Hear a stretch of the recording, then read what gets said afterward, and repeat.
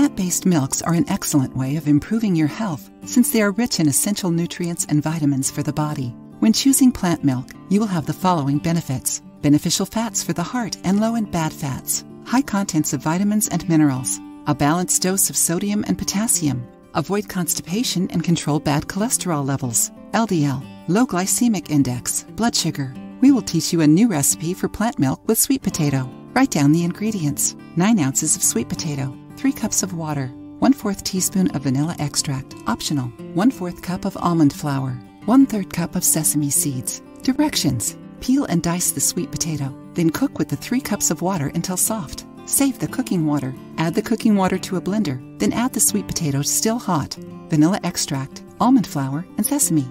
Blend for approximately 1.5 minutes until it gets thick. Strain and drink right away. Keep the rest of the milk in the fridge for up to 3 days.